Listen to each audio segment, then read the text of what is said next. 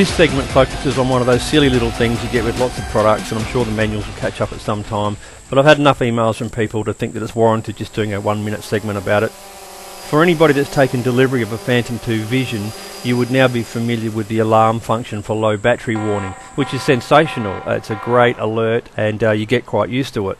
Obviously when the battery drains down below 30%, the alarm sounds, and you've got plenty of time to fly home.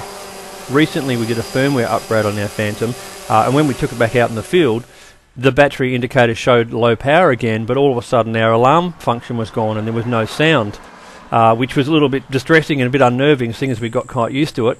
So in typical form we shake the controller and think that might change something, but of course it didn't. So we rang our local dealer and we emailed DJI, and neither of them had any ideas and couldn't think of any reason why the firmware upgrade would actually eliminate the alarm function. But what we discovered was that the alarm, of course, doesn't come from the controller. It actually comes from, wait for it, your phone.